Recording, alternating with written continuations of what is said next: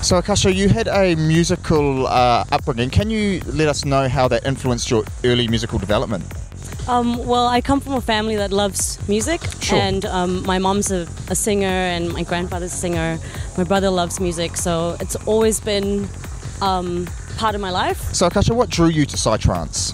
I came across a dimension party called Madagascar, Oh, cool. and yeah, that basically changed my life. I was really happy. It was exactly what I was looking for, and yeah, that's how I came across it. So can you tell us what your plans for 2017 are? Hopefully I get more gigs, definitely overseas, maybe in Australia or Europe. Well, thanks Akasha for coming on Pushplay Music TV. No worries, and thank you for making it all the way out here. I'm DJ Akasha, and you're watching Pushplay TV.